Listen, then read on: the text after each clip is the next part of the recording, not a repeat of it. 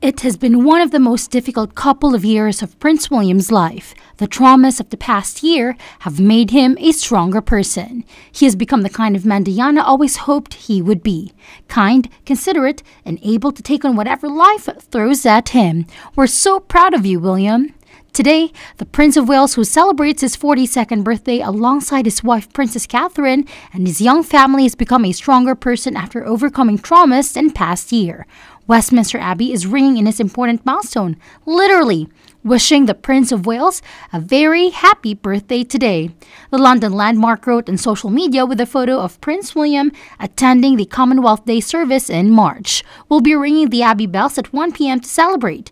The future king received many birthday wishes, including social media tributes from the many charities he works with. His family was also sure to mark the occasion, including the royal family's official Instagram and X pages sharing a throwback photo of Charles and William. Meanwhile, his father, King Charles, is stepping out for another thrilling day at the Ascot Royal Horses races, but not before the monarch marked his eldest son and her heir's birthday on social media.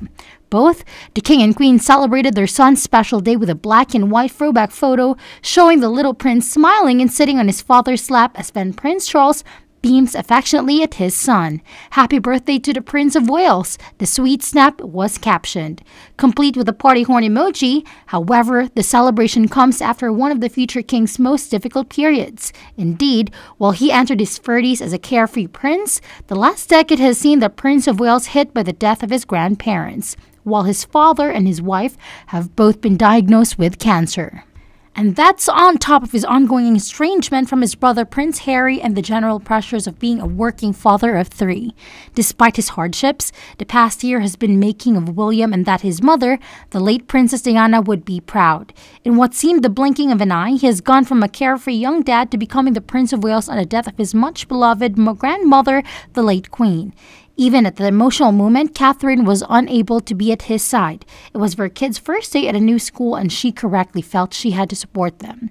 There was also the problem with Prince Harry, whose wife felt if Catherine was at the Queen's Balmoral home, she should be allowed there too. William handled the whole difficult day with finesse. The course of his life took another turn when he received the devastating news that both his father and his wife had cancer.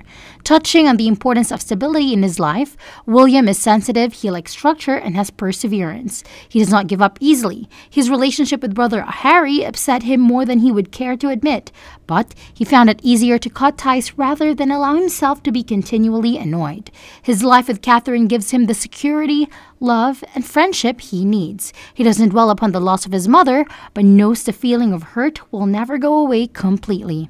The events of the past year have brought William and Charles closer as they both grieve the loss of the late Queen, while William has also learned a lot more from his father as he prepares to be the next king.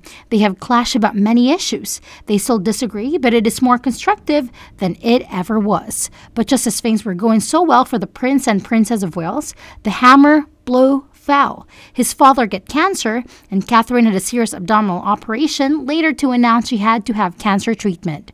William played both mother and father to the children, while he carried on with his royal duty supporting the Queen in his father's absence.